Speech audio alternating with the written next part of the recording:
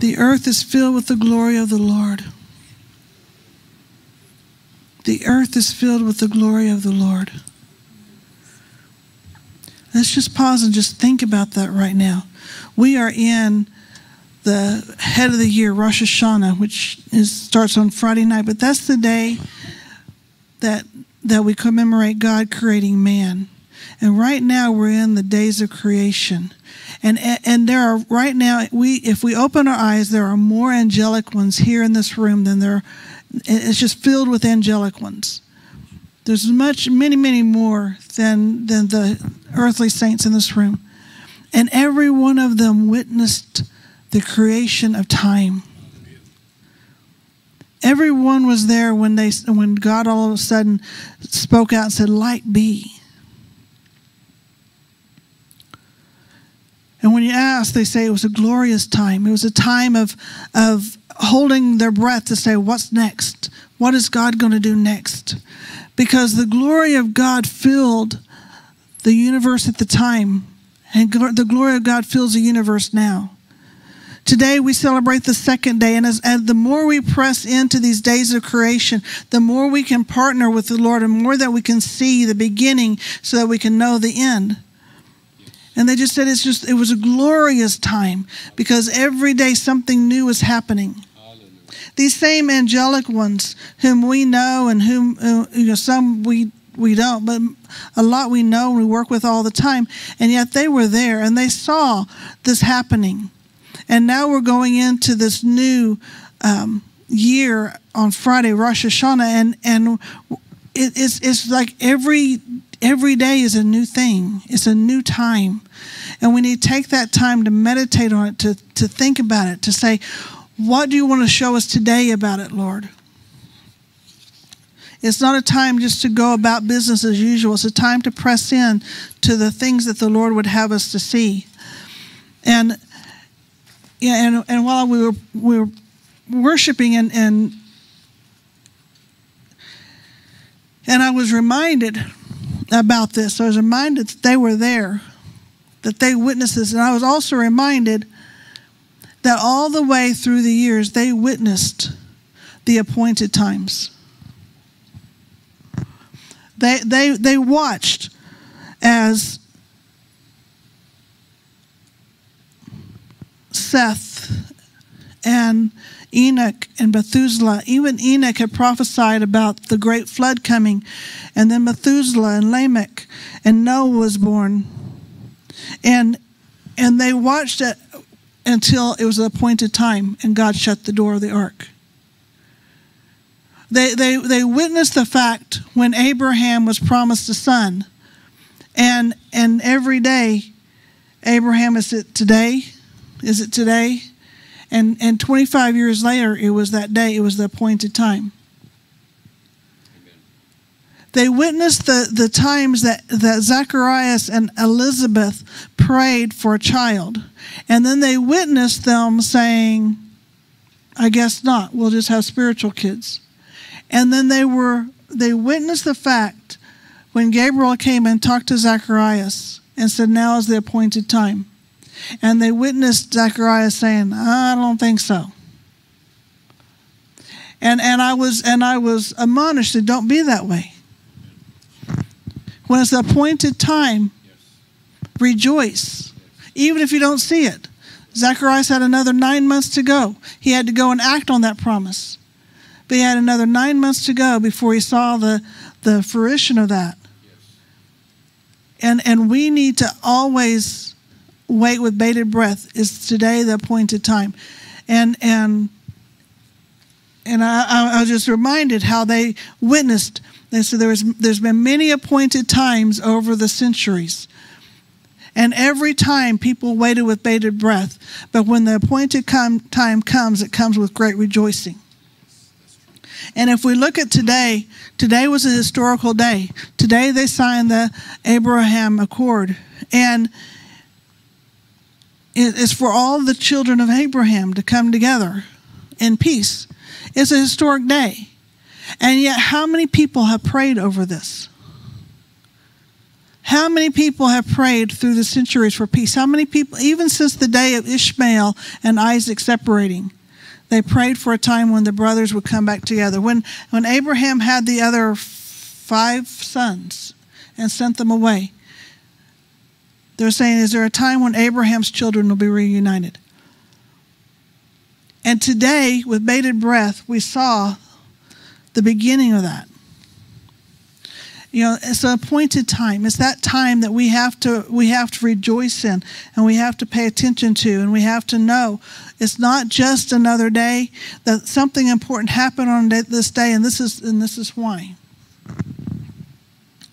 So we're going into the year 5781. 5,781 years ago, give or take. Years because of the Babylonian exile. But basically 5,781 years ago, God said for the waters to separate. Let the waters above be separate from the waters beneath. And we're going into this new era, and we need to understand what it is. This head of the year. Gloria Zion, I like what they call it, the year of the apostolic authority. Another ministry called it a year to widen your mouth in silence. I really like that one. A year to widen your mouth in silence. Because sometimes it's just wisdom to not say nothing. Anyway. But if we look at that, you know, we're in the decade of the mouth, decade of pay, which is mouth communication. And we're going into the year Aleph, which is strong, it's power. But it's also the ox, which is the apostle. But remember, the Aleph is the first letter of the alphabet, but it's that letter that always brings you back to God. It's that Yud on top and Yud on bottom with the Vav in between. It's that connection between God.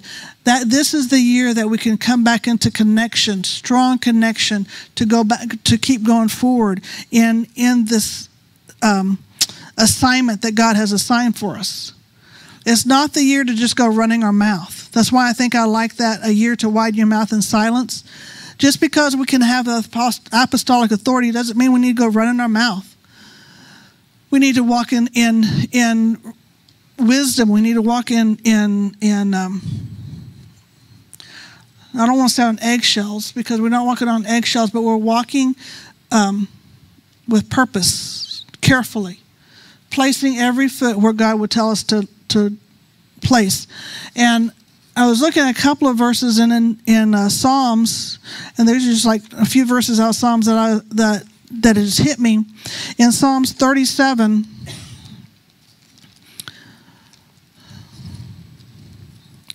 Psalms 37, verse 30. I always write it down, but I still like to look them up. 37, verse 30.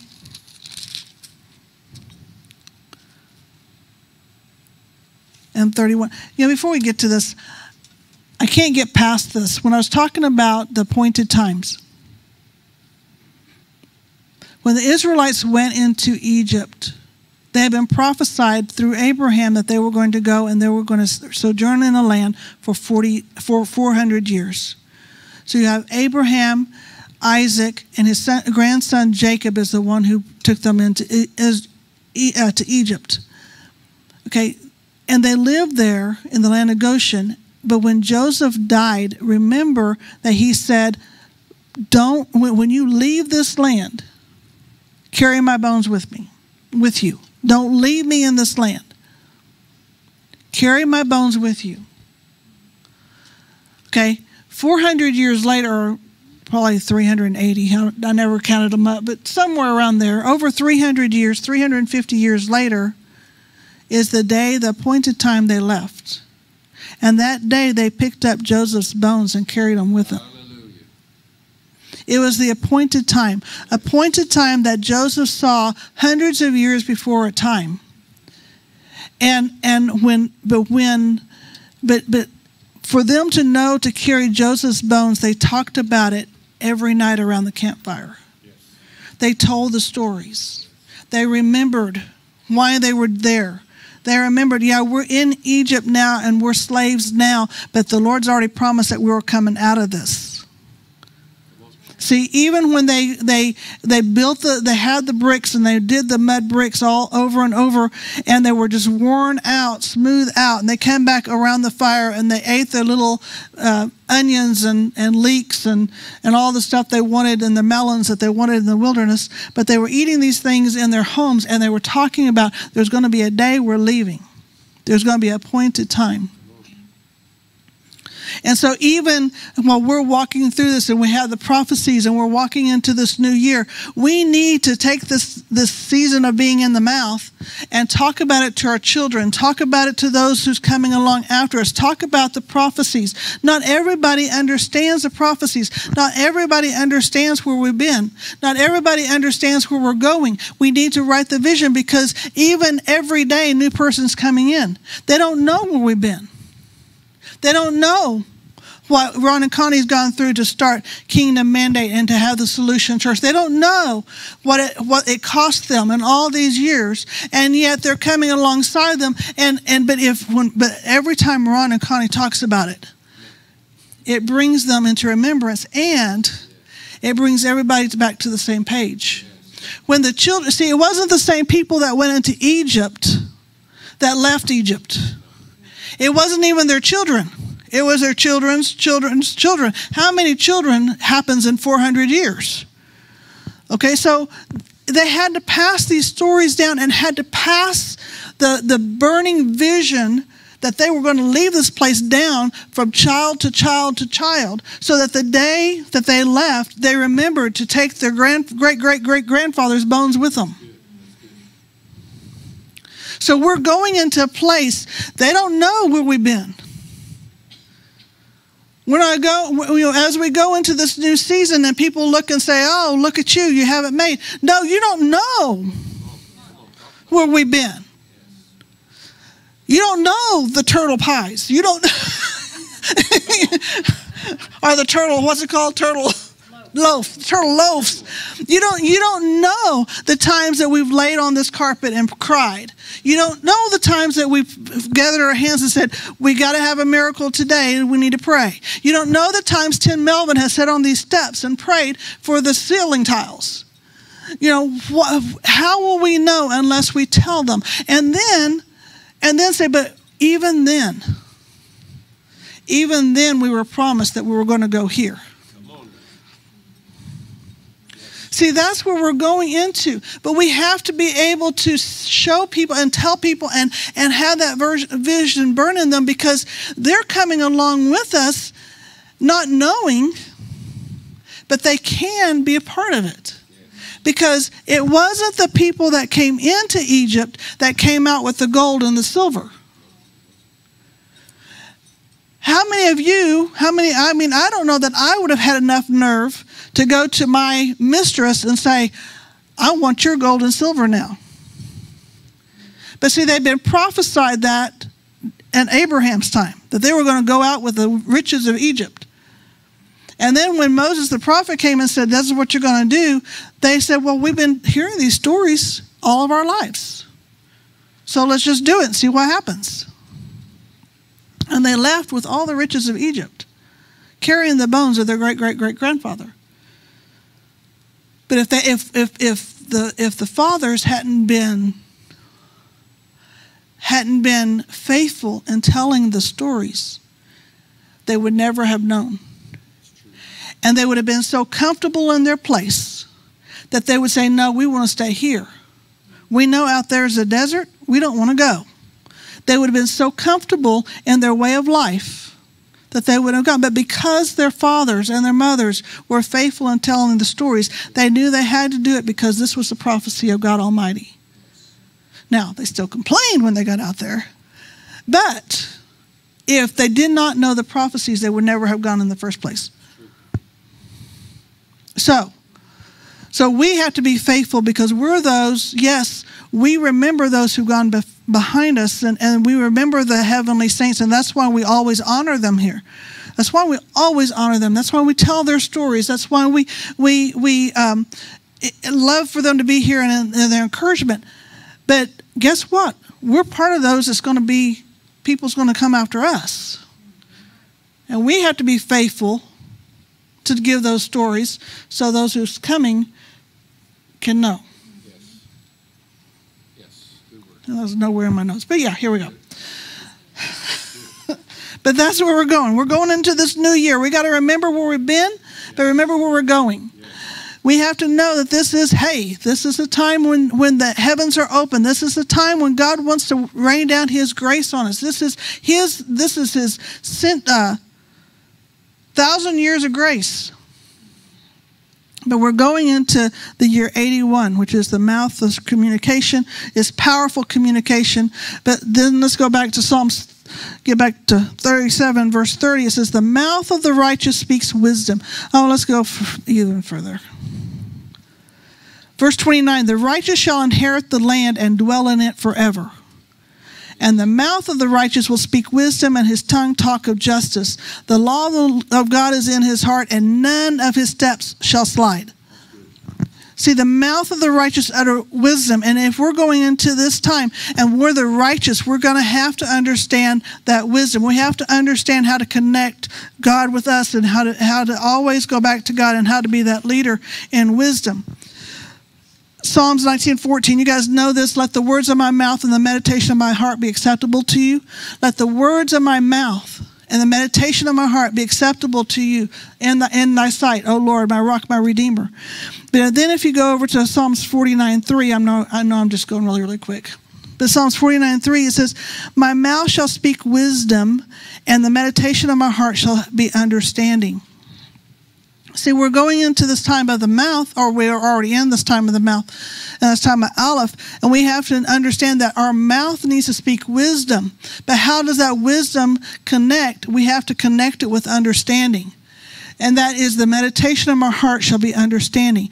So we know the simplistic definition of wisdom is to know about something. That's very simplistic. But understanding is to know how to use that. So we can have wisdom, but we have to meditate on it to have the understanding. So the meditation of our heart is the understanding. So if we go back just a few verses in Psalms 37, it says, and this is one that we quote all the time, it's the steps of a good man are ordered by the Lord, and he delights in his way. Now, it says, though he falls, he shall not be utterly cast down, for the Lord upholds him with his hand. Okay, if we take that and we can memorize it and we can say that every day, and we do say that a lot. I mean, I pray that every day. Let my steps be ordered of the Lord. We can say that, we can memorize that, and that's wisdom. The steps of a good man are ordered by the Lord. But we can quote it all day long, but unless we understand how to put it into practice, it never amounts to anything. Quoting the scripture doesn't matter unless you understand how to put it into practice.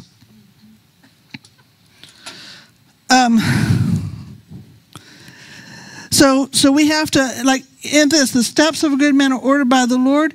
Well, you have to, if you don't hear God and obey him, your steps aren't going to be ordered. God can order them. He can speak them. He can write them on the scrolls. We say every night when we come in here, let us be aligned and let us do what's on the scroll. But if we're not going to hear it, then it doesn't matter because we're not going to do it anyway. You know, if we're not partnering with God, if we're not aligning with him every day, then how are our steps going to be ordered? So we have to have that understanding. Anyone can memorize. I know people that has memorized books and books of the Bible, but they have no concept on what it means. So, as a teacher, I'm like, unless a person can tell me back in their own words what it says, they don't know it. So I put much more stock in paraphrasing it in your own words than memorizing it. Now, I'm not saying it's not important to memorize the scripture. It is. Okay? It says, thy word have I hid in my heart. Well, when you memorize the scripture, then even if you don't have the Bible in front of you, you can be meditating on it and the Lord can be giving you revelation. But if you don't have it memorized, then you're going to be paraphrasing and you only have that understanding. Understanding only goes so far. Wisdom is boundless because wisdom's of God. Well, I mean, understanding is too, but wisdom goes even higher than the understanding. Does that make sense? Am I making sense there? Okay, so for us to go into this time of the mouth and speaking, we need to understand we can speak Scripture, but as we meditate on it, as we think on it, break it down in our heart, we can bring understanding. And we have to have the understanding with it, because I know I was friends with this lady, and she's a wonderful woman of God. You know, she had lots of experience, knew a lot of people, all this. But when she spoke, when she prayed, I pray, and she'd just quote the references.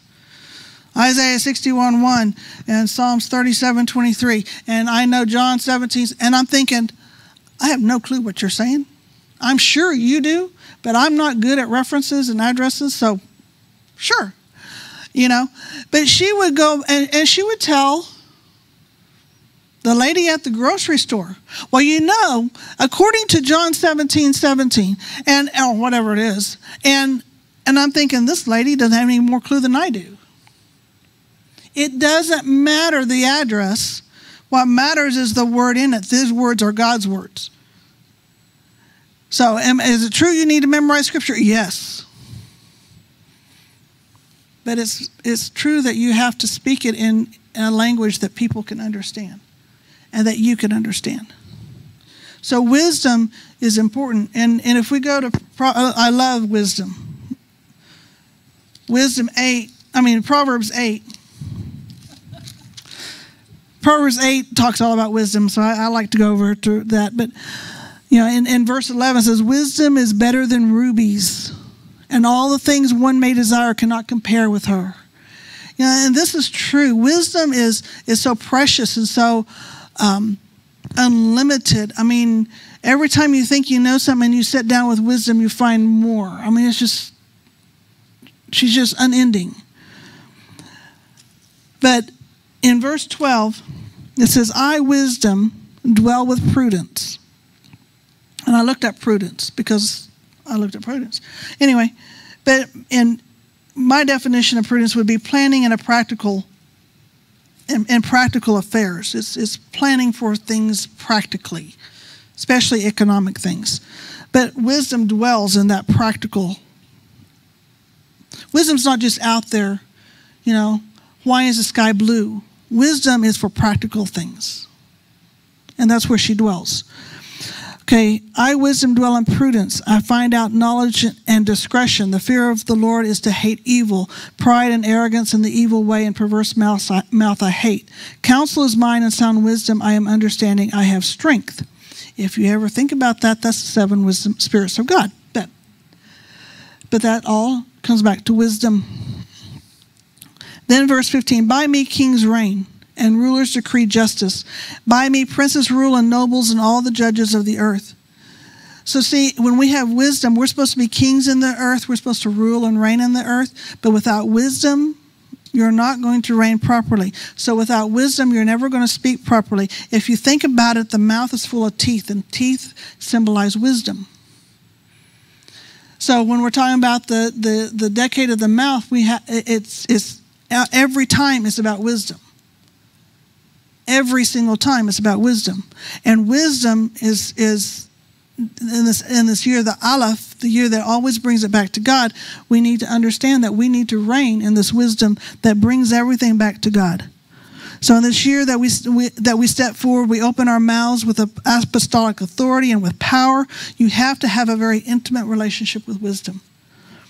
And it says, and with wisdom, get understanding. You can have all the wisdom in the world. If you don't have understanding to know what to do with it, it's useless. So all of the 7 spirits of the Lord are important. If it wasn't, he wouldn't have the fires before them with the 7 spirits of God in them. But wisdom has been given many scriptures and whole chapters in the Bible. And so you need to really press into wisdom. Wisdom, when talking about we're celebrating the creation of time, wisdom was there. I love it. And if you go on down, I won't read it all for time's sake, but if you go on down like verse 22, the Lord possessed me at the beginning of his way. And it talks about in the beginning, before there was ever an earth, there was wisdom. While as yet he had not made earth or the fields or the primal dust of the earth, of the world. There's all kinds of tidbits in there, but anyway. But in verse 30, wisdom was beside him as a master craftsman. I was daily his delight, rejoicing before him. When you want to create something, the best way to do it is ask wisdom, because wisdom was a master craftsman. Wisdom helped God create the earth. So whenever you want creativeness, dig in there. Dig into wisdom. Wisdom is a wonderful lady who loves to have relationship with everyone. So we need to understand wisdom. But when we're going into this year, we know that we're going into it with apostolic authority, with power in our mouth. But that power is to bring everything back around to God and to God's glory. Okay? So,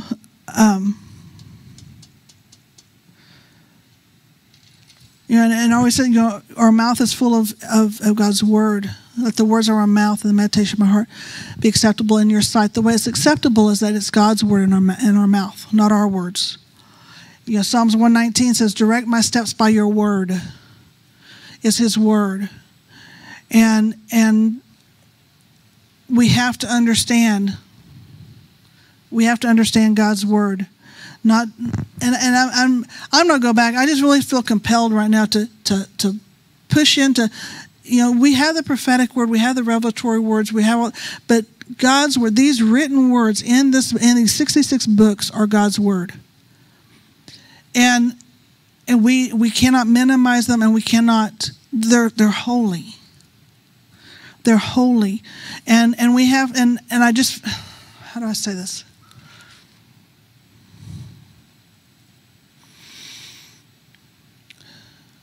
In this season and in this time, the church is all about revelation, or a lot of our circle, all about revelation, all about digging into the mysteries. It's all about the prophetic. It's all about visions and dreams, and it's all about angelic visitations.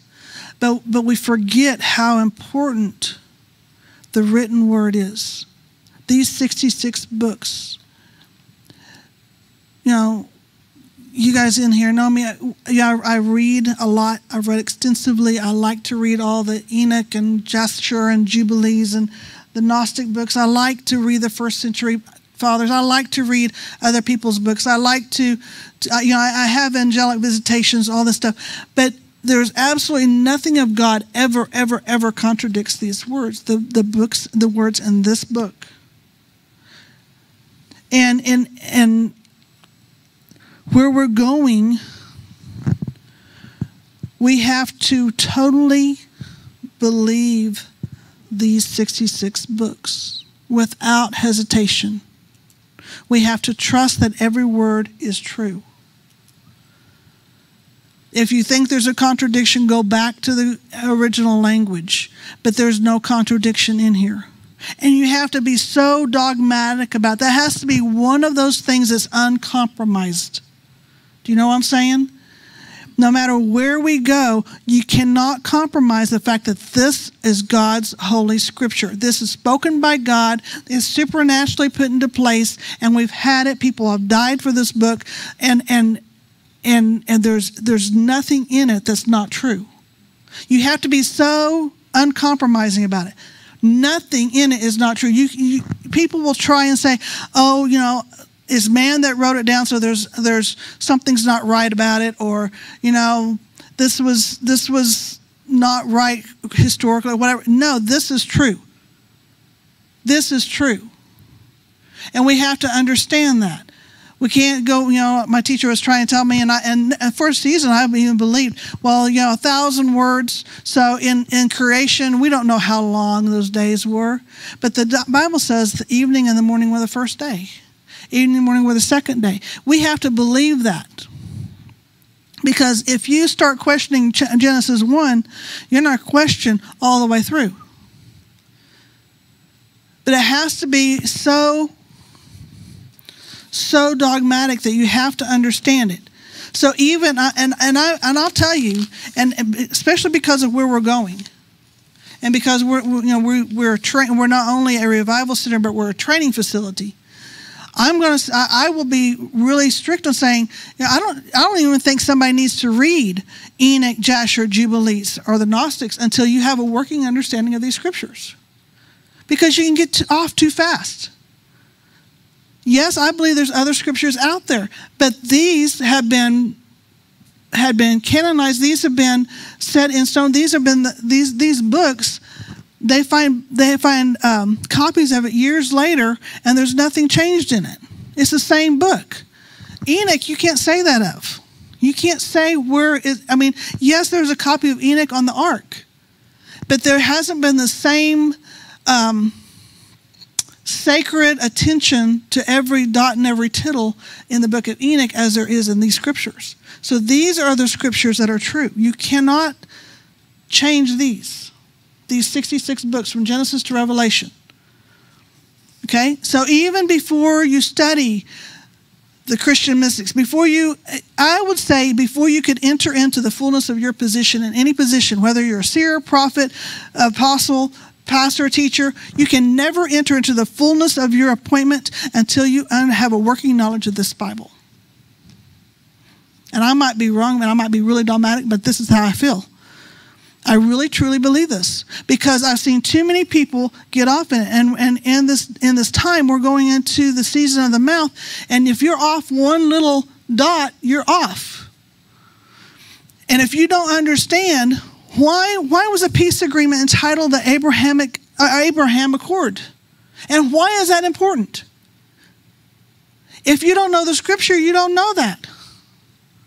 Why is it important? It's not just about Isaac and Ishmael. What about the other 5 sons? Why is that important? If you don't understand that, how are you going to answer? If you don't understand the elementary, Hebrews talks about the elementary things. And I think that this is elementary before you go anywhere else. Because if you don't understand this, if you don't know the timeline, if you don't know what the Bible is talking about, then you're going to get off. Because even when I was reading the Gnostics, I could read and I would go along, and all of a sudden there'd be something that was contradictory to these scriptures, and I'd immediately stop. Because nothing contradicts the scripture. But if you keep reading, you're going to get off. And I've seen leaders get off because they say, well, I can explain it. Don't try and explain away these scriptures. This is the Word of God. These are the supernatural Word of God. You can't explain it away. Now, I'm not saying that you have to be a scholar and you have to know everything about everything, but you have to be a student, and you have to study it, because even for those of us who just have visions and dreams, I'm not saying just visions and dreams, but if you don't have that scripture in you, you're going to get off. And you have to understand it. And it's not, when you sit down with wisdom and you sit down with Holy Spirit, it's not boring.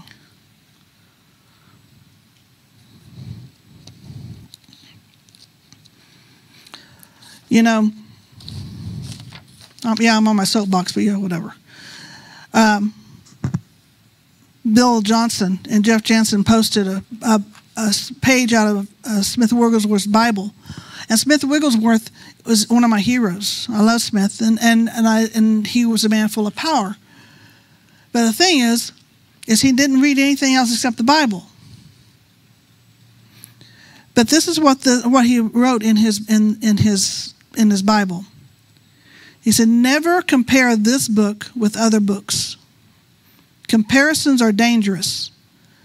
Never think a day that this book contains the Word of God.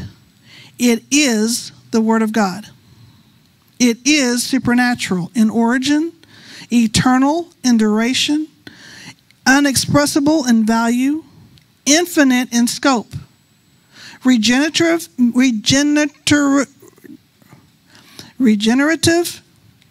in power, infallible in authority, universal in interest, personal in application, inspired in totality. Read it through, write it down, pray it in, work it out, and pass it on. It is the Word of God. Smith Wigglesworth was such a man of power that he believed and taught that this Bible is supernatural. And we have to get that back. We have to get the holiness back. I remember when we have some friends who are in China, and I used to do their newsletter. But it made an impact on me because they said, we come back to the States and we just put our Bibles underneath the seats on the floor. We just wherever we not put our Bible. And he said you would never see a Chinese person putting their Bible on the floor, because they know what it means to give their life for one single page of this Bible. They know what it means to go to work camp. They know what it means to be shot on sight if they had one single page. And they would take a Bible and they would take it apart and they would pass out the pages and they would read it and they would memorize it, and then they would pass it on to the next person. And yet we have so many Bibles that we just toss it here and there, but we forget that this is supernatural. This is a supernatural word. And unless we can understand it, and unless we can read it with that supernatural understanding, we're not going to go where we need to go. And again, I'm not saying that we all have to be scholars and Greek scholars and Hebrew scholars and all that, but I'm saying that when you're sitting down and you're studying this and you're reading it with wisdom, when you're reading this with Holy Spirit, then you come into an understanding of it. And you have to have the understanding, a working understanding of it, before you go to any of these extracurricular stuff. If you never get past the understanding of it, if you're always studying it, that's fine. There is nothing more important than these 66 books. Everything is included in them. Because when you start going to these other books, when you start looking into the mysteries, you start saying, oh, well, that's the mystery. Okay, that's the spiritual law. And then you go right back to the scriptures. Oh, well, it's always been here. It's in the Bible anyway. You just don't see it that way. But the laws are there. Every single law that I've been shown, the spiritual laws, every single thing I've been shown from the ancient ways is in the scripture. When an angel comes up to me and says, yeah, we were there, we witnessed that, it's in the scripture. Job says, where were you when the sons of the morning sang? When the angelic ones went? It's in the scripture. When you go to the council room and you have these plans and understandings, it says, well, have you not gone to the council chambers of the Lord? It's in the Bible. And yet we want to have the supernatural way out there experiences, or we want to study the mysteries, but all along the mysteries are right in front of us. And I'm not discounting revelation. I'm not discounting the experiences. I'm not discounting dreams and visions. I mean, a third of this thing is visions and dreams. I'm not discounting that. I'm not discounting the fact that there's other books out there. But if you don't know this book first, you don't know nothing. And, if Steve said, bring out this scripture, I'm going to bring out this scripture. 1 Timothy, verse 3, and it's talking about the qualifications of a bishop. But in verse 3, verse 6, it says, not a novice. And this is giving the 1 Timothy 3. This is giving the qualifications of a bishop. Must be blameless. The bishop, verse 2, a bishop must be, starting at verse 1. This is a faithful saying. If a man desires the position of a bishop, he desires a good work. So first they have to desire this work. Then he must be blameless, a husband of one wife, temperate, sober-minded, of good behavior, hospitable, able to teach, not given to wine, not violent, not greedy for money, but gentle, not quarrelsome, not covetous, one who rules his own house well, having his children in submission with all reverence.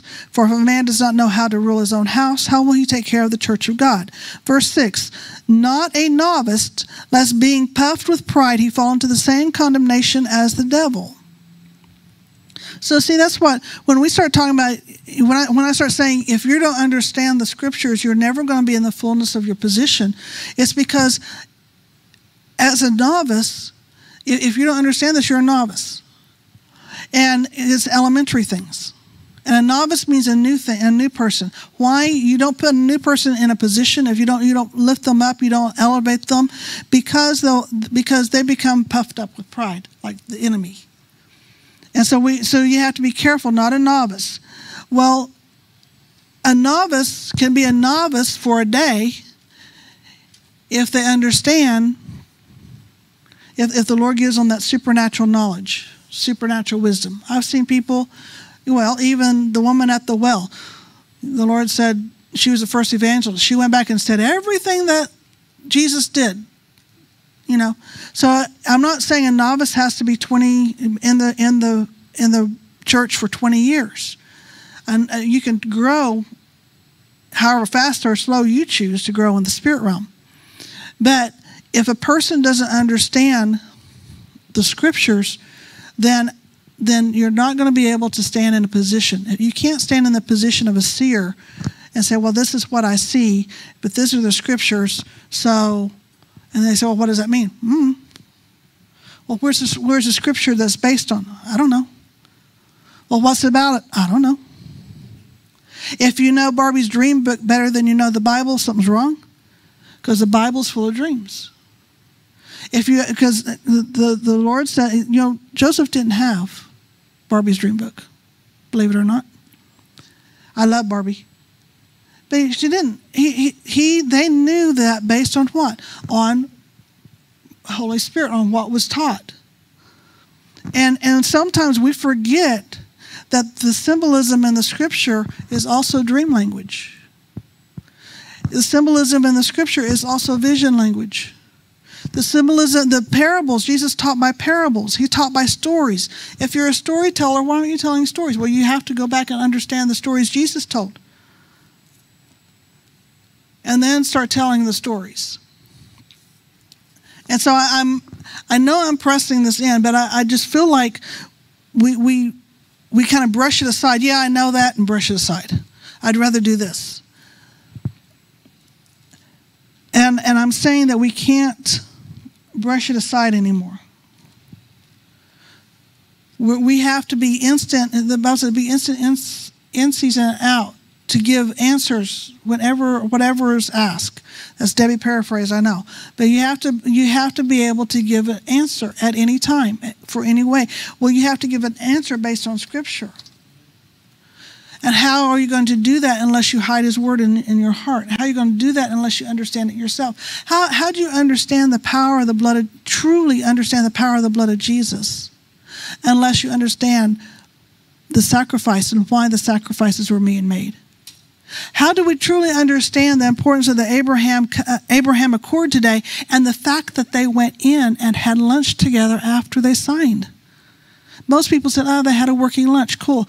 No, they had a covenant meal. What does that mean? They broke bread together. What does that mean? That's what Laban did with Jacob. Over and over in the scriptures, they broke bread. Last Supper was a covenant meal. And yet we brush it aside. No, that's not that important. Yeah, it's important. If you want to know the mysteries, you better know the mysteries of the scriptures. And I can't. That's why I'm really trying to stress it, because again, I see it over and over and over in our society right now. And saw someone on Facebook today trying to explain some stuff, and I'm like, it's not based on Scripture. Base it on Scripture. And then explain it from the Scripture.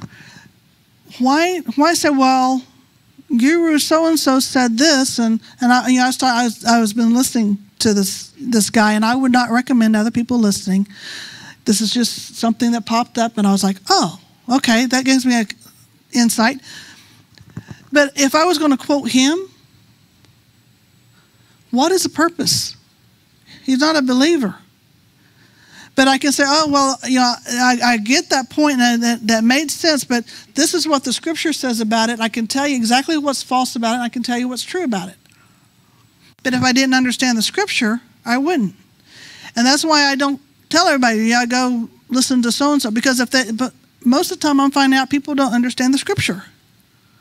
Or they say they do, and they understand the 100 verses that Ron preaches about. No, I'm not. I mean, but seriously, we hear in our circles, we hear the same verses over and over. And there's nothing wrong with that. There's also other verses that we pull out and we're like, oh yeah, I forgot that was in there. Oh yeah, I forgot that was in there. But the same verses, we think, well, we got it because we know these verses. Yeah, we're Word of Faith. We know Mark 11:23. We got it. Unless you put it in understanding and you understand what the basis is, do you understand that mountains were talking about being moving and jumping and shouting for joy in the Old Testament? Jesus, everything he taught, he built on the Old Testament. But do we understand that? There's whole denominations that don't even read the Old Testament. Oh, it's past. No, it's not past. It's living. It's alive.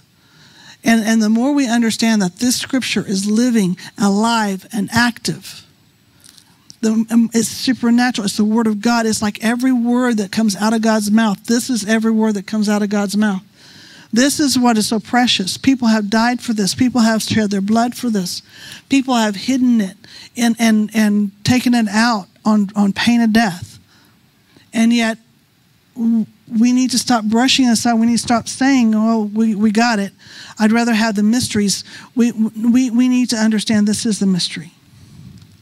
I'm not knocking. You guys understand my heart. Please understand my heart, because I like mysteries more than anybody. And I like to study more than anybody. You guys know I love to read. I love that stuff. But before I was ever allowed to do that, I sat in my room. And this is after years, all my life studying the Scriptures. I mean, as a missionette, I had to memorize. I had to read it frontward and backward, I think 3 times. I mean, there was things I had to study the Scripture all my life from the time I was a child. But before I ever went into any of the mysteries, when I first started Steve was first starting to tell me this is real, these revelations, these visions are not just my imagination. For 3 months, I had to sit there with the Bible, a dictionary, the Strong's Concordance, and Holy Spirit, and read it all again with fresh understanding, with fresh eyes, with wisdom, and with the Holy Spirit sitting right there beside me in the bed, saying, this is what is true. If you can understand this, and this is what is true, then you can go to the next step. And that's where we need to go back to. Can you sit there without somebody else regurgitating the Word, without a concordance, without anything else except a Bible and a common... Oh, not okay.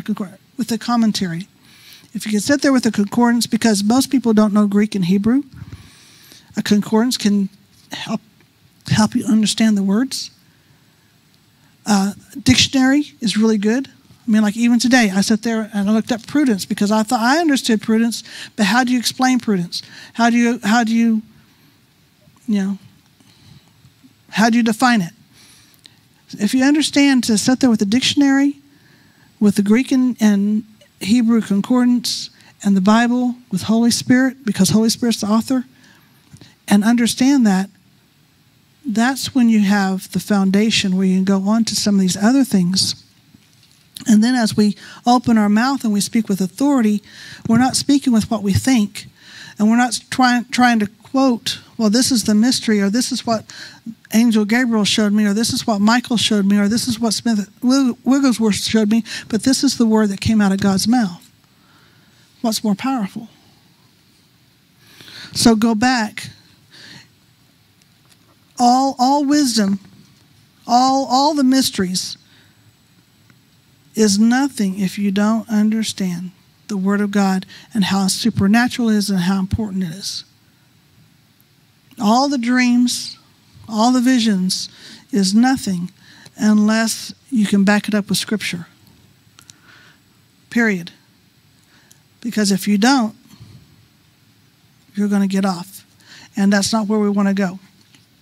So even as we already talked about that, even as are the staff, and we've as a staff, we've talked about this, as we go into training and go into some of the deeper stuff and the mysteries and stuff, we're going to have to, we have to have proof that the students who go into the deeper stuff understand, have a working knowledge. Because why go into the deep if you don't understand the elementary? And so it's that important.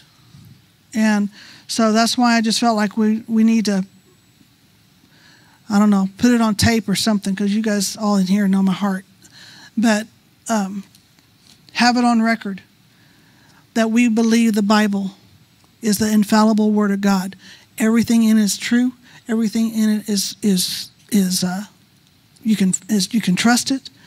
There's nothing false about it at all. Not one dot, not one tittle.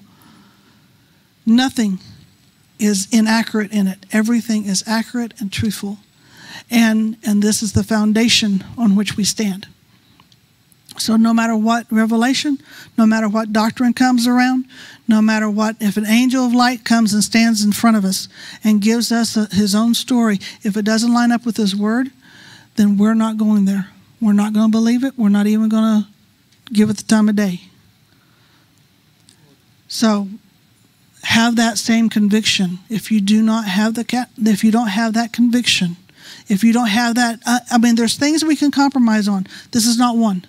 And if you don't have that dogmatic, black and white conviction, you don't need to be studying it, or you don't need to be going anywhere else. So, because this is true. And this and God's word is supernatural, and it is the word of God. And and the Bible says he came, he was the word. So this is, if we even look at it that way, this is the body of Christ. This is Christ himself. When you take communion, you're taking his body, you're taking his word. And if you're not believing that this is his word, and you're not believing that this word is true, you better not be taking communion. It's just that black and white. There's certain things that you can compromise. This is not one. You have to be that dogmatic about it.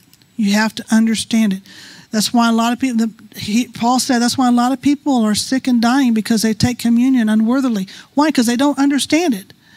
They don't understand that body of Christ is this word. That body of Christ is the word, is the flesh that was rent. That's the veil that we go in through. They don't understand those things. They don't understand how all the things that happens when you take communion. They don't understand the covenant meal. And that's why people are sick and dying. That's what Paul said. And that was back then. How much more so now? And that's why we have to be that black and white. We have to be that straight about it. And you guys know I love mysteries more than anybody. I've already said that. I love going there. I love the goosebumps. I love the songs and the dance and flags, and I love all that stuff. But in truth, there's nothing more important than the Word of God. And so we have to, I don't care how pretty the song is. I'm not going there, Ron. But I don't care how pretty the song is, you don't have to sing it. If it's not according to the Word, don't even sing it. When we were at the other church and they would sing in hymns, or even there's a lot of songs now that I would not even sing, because it's totally against the Word of God. Why would I have that out of my mouth? And I've had arguments Arguments. Well, it's Scripture. God gives and He takes away. You got to understand that you're taking it totally out of context. Don't even tell me that. Why would I sing that and bring doubt in my life and doubt in somebody else's next to me life? You have to understand just because Job said it, Job was written even before Abraham, even before the Mosaic covenant. Understand that. He was walking in the knowledge that he had. If you study the Scriptures, you can see the progression of the relationship with God all the way through the Scriptures to this point. Job knew God as the God who thundered and the God who allowed all that stuff to happen. Because there was no protection. There was no blood. There was no sacrifice. Even though Job sacrificed because Adam sacrificed, there was nothing there. It faded. You get up to Abraham and his relationship, and there was another relationship with God. And then you get with Moses, and there was another relationship with God. Then you get with Jesus. And there's another relationship that we have. But then you go one even step further, and when Holy Spirit came on the day of Pentecost, that is the era that we live in, and that's a relationship we can have. And yet we're even growing even more into that. But if all you have to do is read the Scriptures and see, and know where the Scriptures are written and why they're written, what they're written, and understand that David, even though he saw in today's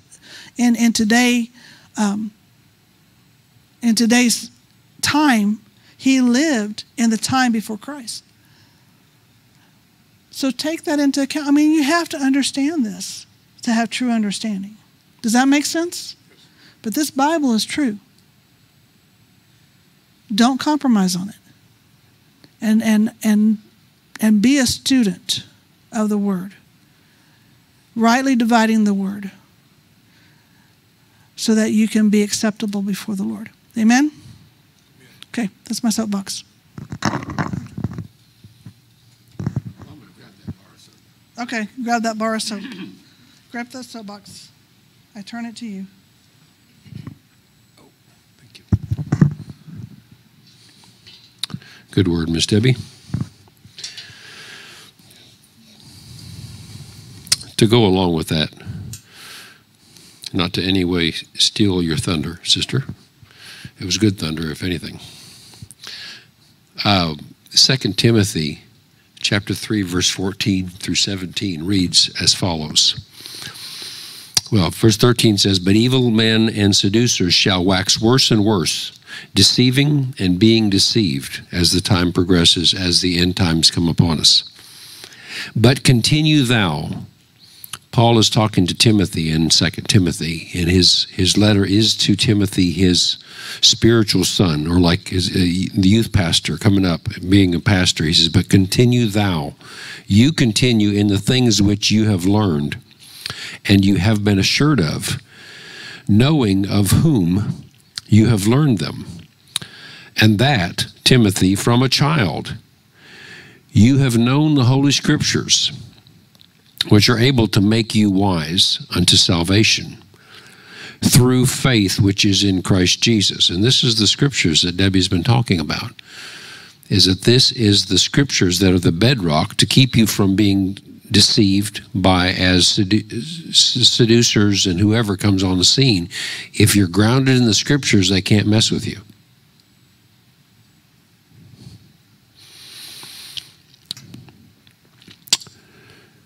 And that from a child thou hast known the Holy Scriptures, which are able to make thee wise unto salvation through faith, which is in Christ Jesus.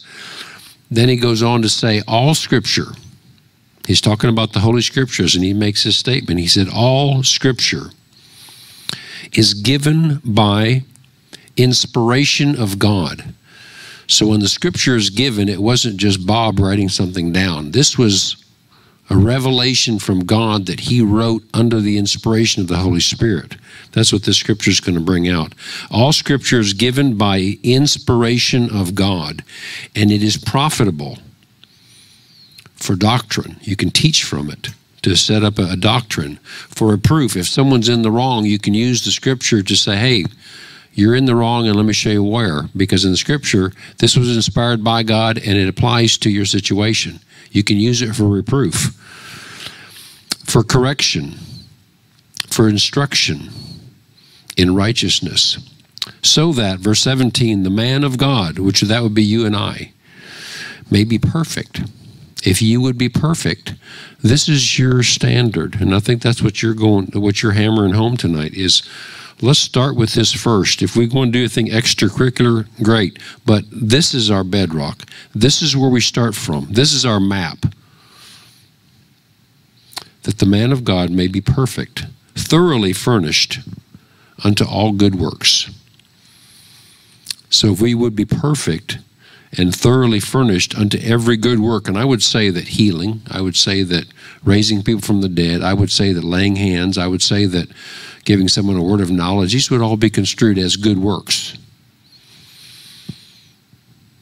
And it seems that all of this is coming from the Word of God. 2 Peter chapter 1, verse 20 and 21. 2 Peter chapter 1, verse 20 and 21. And this is Peter when he's talking about the Lord on remember when they were up on the Mount of Transfiguration, and Peter, James, and John were up there, and they saw Jesus transfigured before them. He went and became glowing, and that whole thing on the Mount of Transfiguration. 2 Peter 1, verse 20 and 21.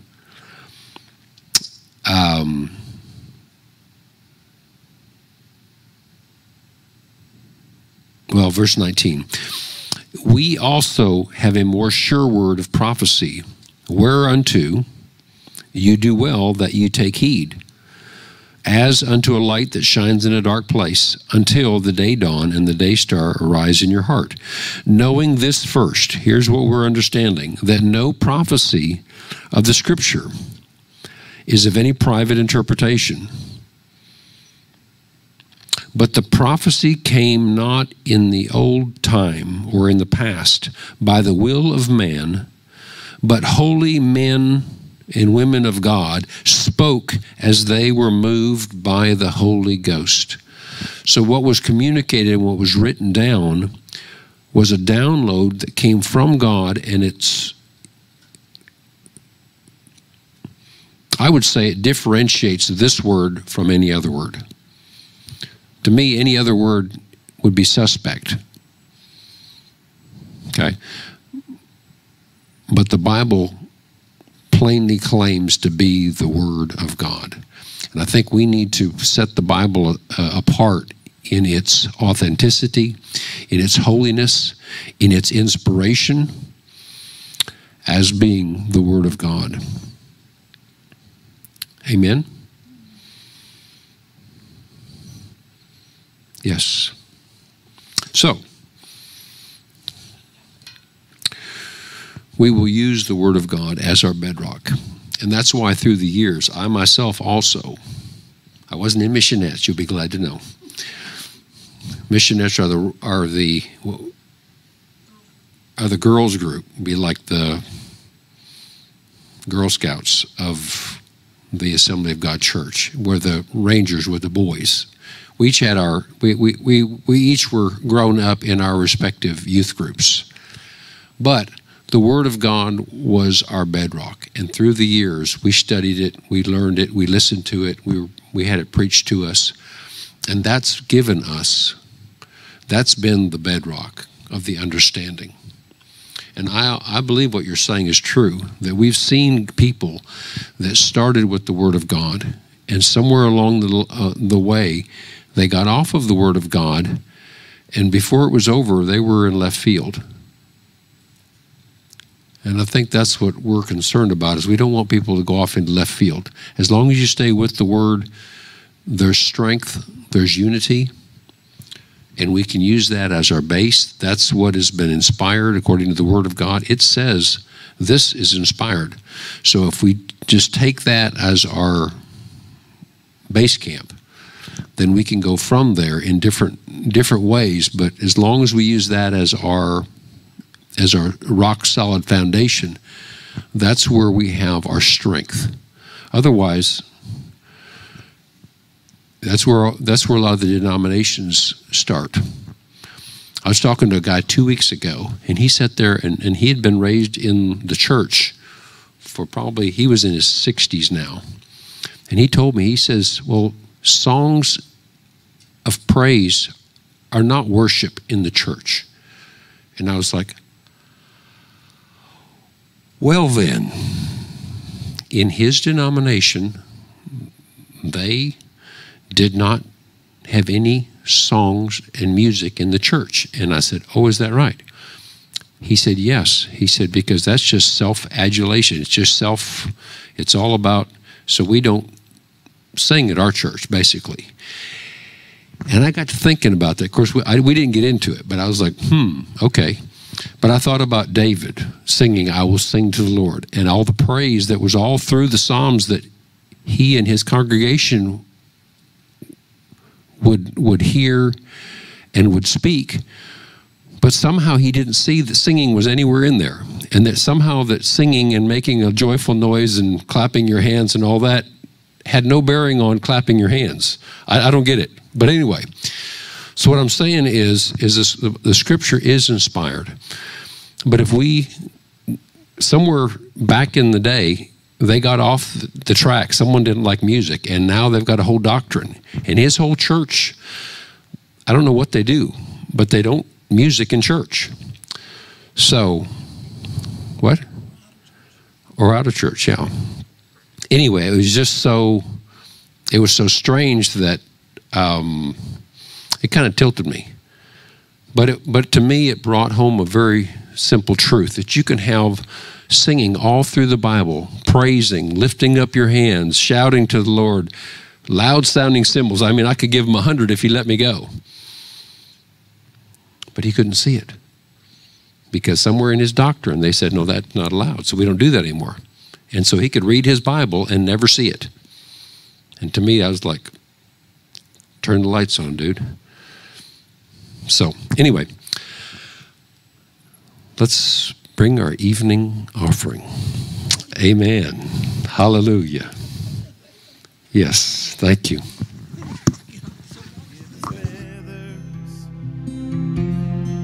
If it's gemstones, if it's oil dripping down from your throne, if it's you, Jesus, we want it.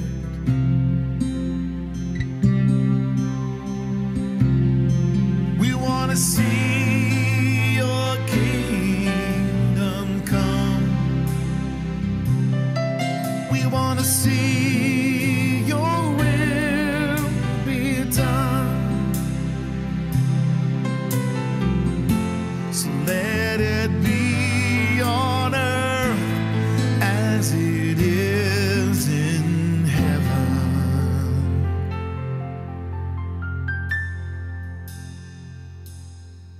If it's wonders, if it's signs, if it points to you, then everything's fine. If it's you, Jesus, we want it. Heavenly Father, we thank you that we can come into your house. We thank you that you have given us a strong and solid word upon which we can base our very life and the life of our soul and our spirit into eternity, upon your word that never changes. We thank you that your word is the solid rock. And we thank you, Father God, that you have encouraged us and even commanded us to follow your precepts and not go to the left hand or to the right, only to go straight on. And you said then our steps would be blessed, and then we would have great success. So, Father, in Jesus' name, we make a renewed commitment this evening to follow your word and to walk in the way that you have laid out, so that our feet do not slip. Father God, your word is a light unto our pathway. It is a lamp Father God, unto our steps. And Father God, you are guiding us into our future. So Father, in Jesus' name, we commit to follow your way and to follow your will and to follow your word without turning to the left or the right, making it, Father, our guide, making it our light in the darkness to lead us, Father God, in every area of our life. We bless you for your word, Father God. We bless you that you are in your word, and that in your word we see you, we see light, we receive instruction, we receive wisdom, we receive understanding, we receive guidance, we receive comfort and strength. Father God, we thank you for your word. We thank you that people have died to give us this word, and we esteem it very highly, for it is your unbroken and unalterable word. We thank you for the gifts that has been given this evening. We thank you for the offerings, Father, that have been brought. We pray, Father God, that you would increase these offerings, that according to your word, Father God, you would bring a mighty harvest that we cannot even contain. We bless you, Father God, in Jesus' name, and we say that signs, wonders, and miracles will follow us as we follow what your word dictates to us. In Jesus' name we pray. Amen. Amen. So we will see you Thursday evening for our intercession, and you are dismissed. Amen.